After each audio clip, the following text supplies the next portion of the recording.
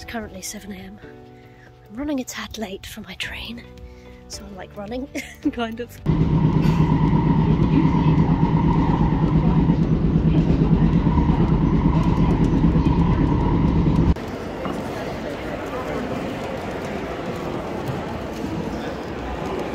If something goes wrong, it's easier to find competitor 72 than that person with the initial CV. Well, in my case, it's CV. There you go, now hold this up. There you go, thank you. That was confusing. Nice. Thanks.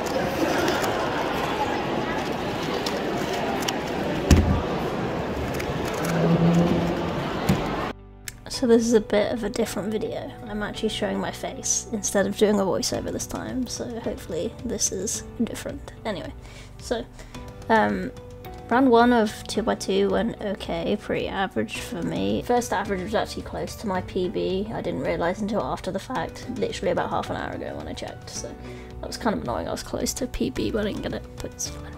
Second event of the day was Pyraminx round 1.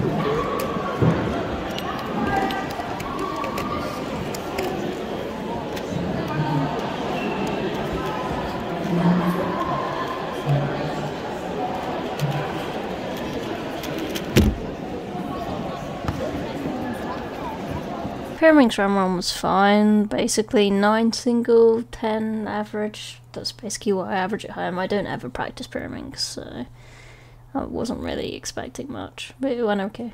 After lunch on the first day was the unofficial event of Team Blind. So Team Blind is when one person is blindfolded, the other person tells the person what to do, what moves to do on the cube. And here in this video on the left is Chris Mills, UK national record holder for 3x3, and the guy blindfolded is Timon Kolodziejski, which he is the current 3x3 world record average holder. So they were having fun with some unofficial Team Blind.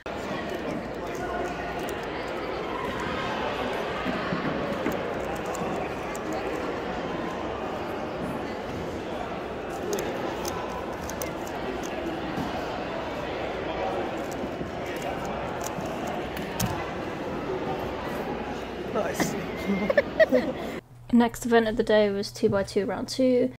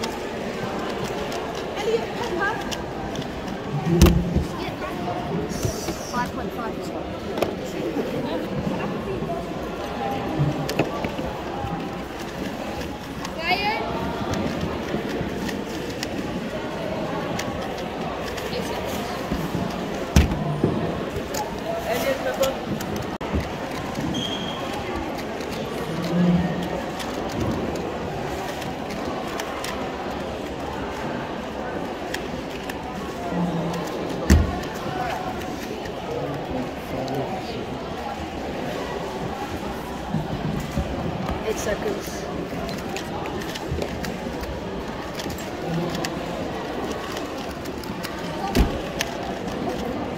Again.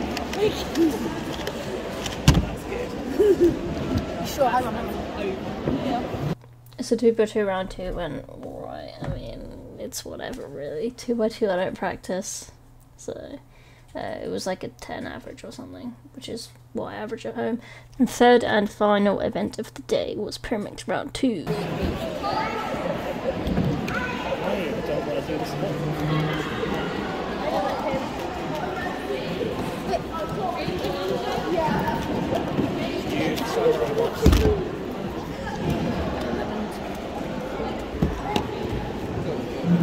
Sorry, a little.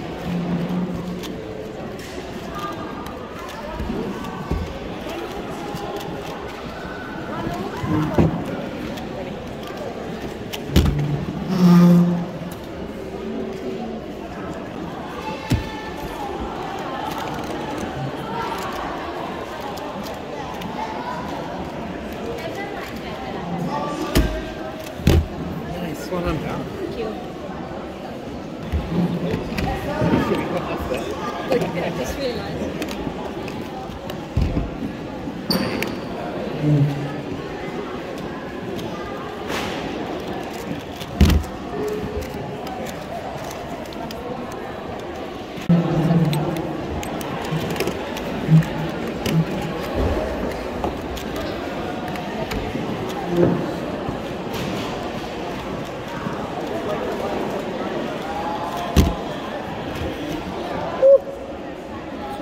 So, yet again, I did not practice. It was fine. Pretty average result. Got an 11 average, a bit of a worse average, and a better single by a fraction. So, yeah, it was fine. Pyraminx was fine. So that was the end of day 1. Pretty okay results all round. First event of day 2 was 3x3 round 1. Yeah, that was excellent. That was very nice, wasn't it? Yeah, that's excellent. Now, take a picture.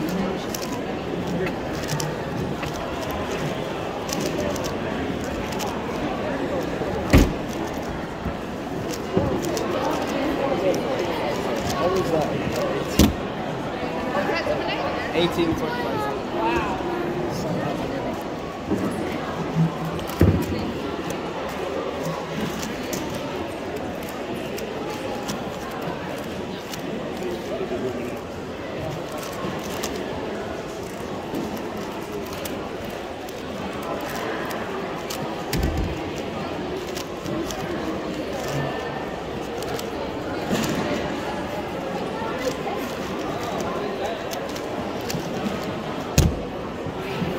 Wow.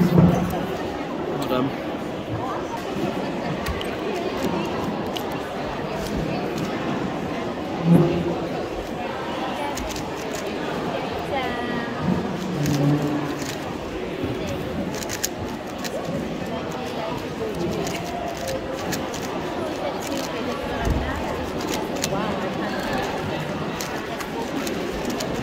Nice. Good solve. Sequence safely.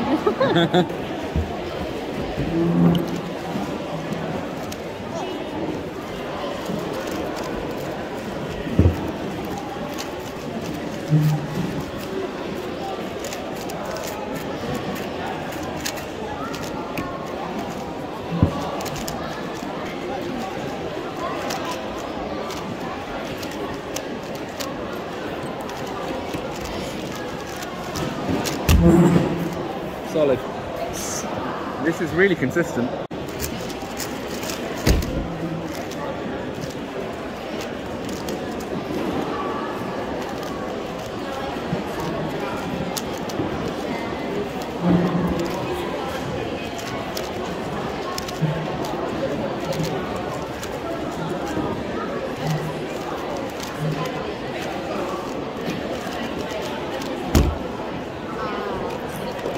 Three by three round 1 went to be expected, to be honest. I got into second round, so that's really the only aim of that average. I got a 24 average, which is pretty normal for me, and a 21 single. I had such a great judge. He was a dad of a young kid. I didn't catch his name, but a dad judge, you were the best. Trust me, like every time I did a solve, he was saying, oh, that's great, very consistent. He was like, you know, bigging me up. It was pretty cool. He was just an all-round nice guy, and I love parents that are involved like that with their kids' hobbies. It's really fun to see. Anyway, second event of the day was 4x4 round 1, and I will forever not make cutoff on 4x4. So the results of 4x4 were pretty average for me, no PBs or anything. First solve, I ended up getting a PLL skip, but there was PLL parity, so that's 1 out of 2 parities. And then second solve, I got OLL parity, so 2 out of 4 parity, possible parities, so that was okay, I guess. Second solve was 10 seconds faster than previous. I'm very inconsistent with 4x4, as you can tell. I basically just do it just to get more solves on my record. One day I will be fast, but I need to learn a proper method for that. I can't be bothered, to be honest. Overall 4x4, good. And last event of the day was 3x3 round 2. Thank you.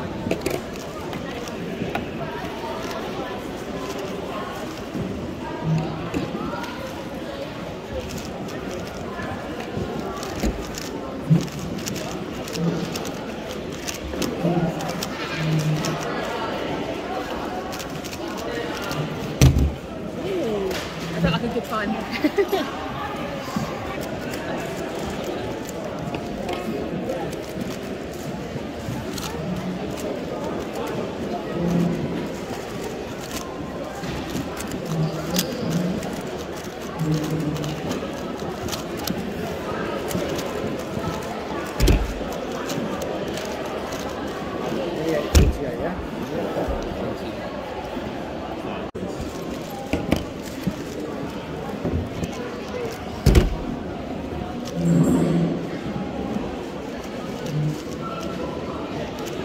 Happy with that?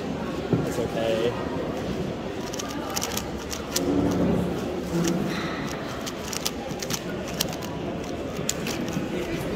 Thank you.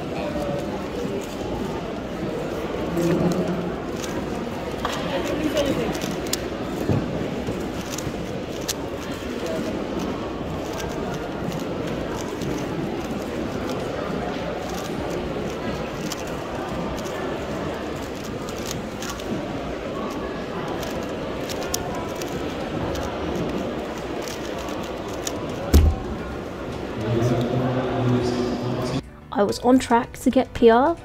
I got 2 20s and then a 28 and 21. So I basically needed, I think it was a 24 or better, which is really doable for me considering the average was like 2 20s and a 21. But it was the last solve and I ended up getting a 31. So then that means the 28 counted towards the average. I was very annoyed. But it's fine.